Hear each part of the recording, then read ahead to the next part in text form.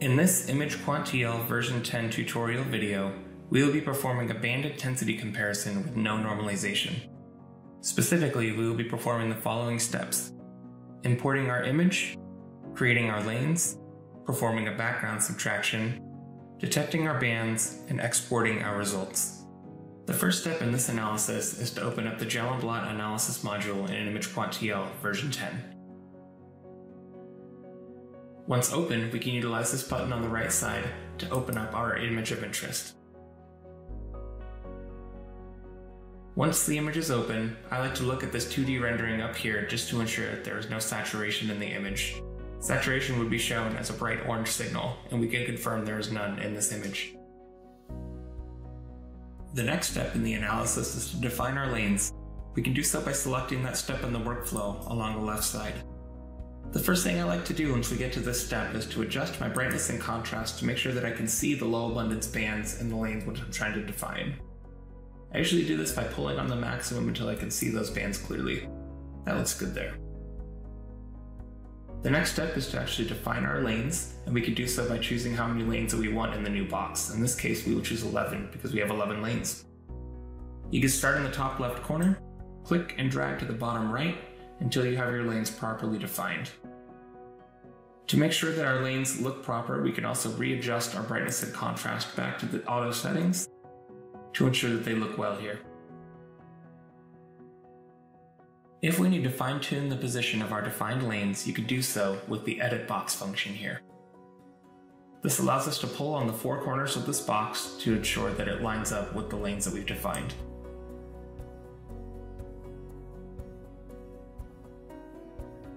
You can also edit individual lanes if you'd like to as well. This allows us to move individual lanes.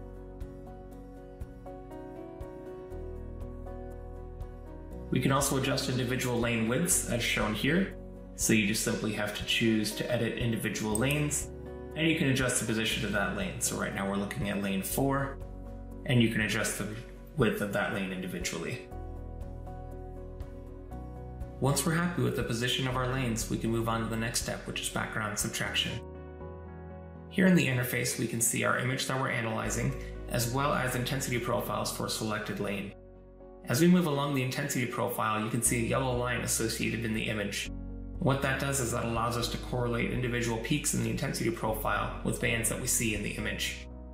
If you want to select a different lane to see the intensity profile, go ahead and select that lane.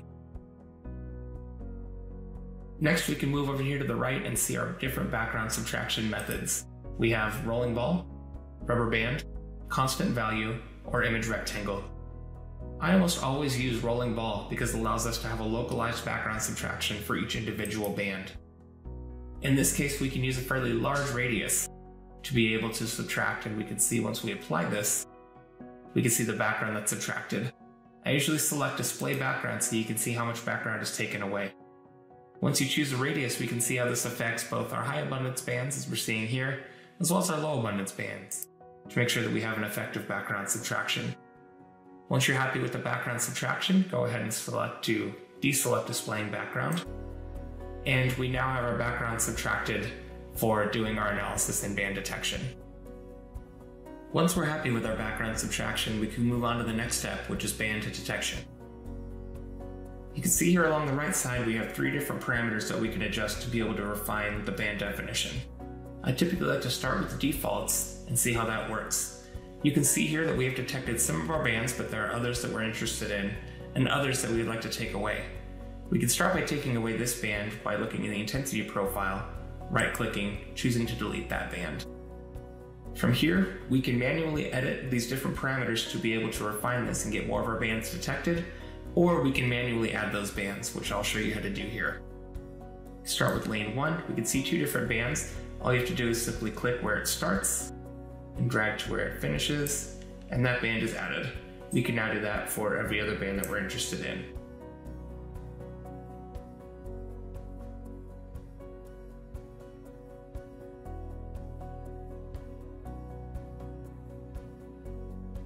We can also adjust where that band starts and finishes. I typically like to show where it goes back to background.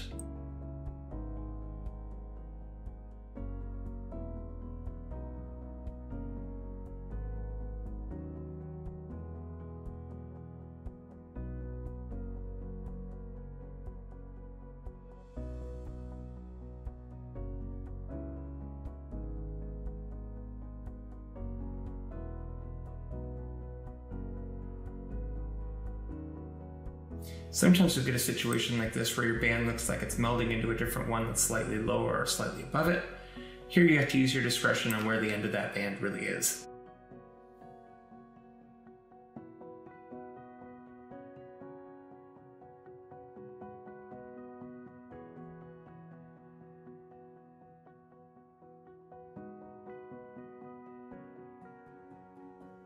Now that we've defined our bands, we can see that we started to collect some data in the data table.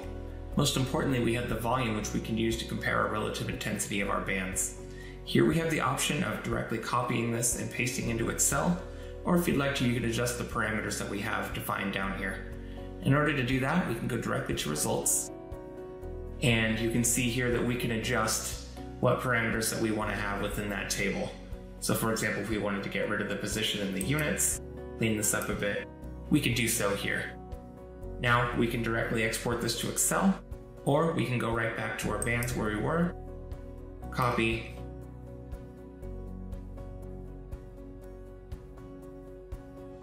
and paste into Excel.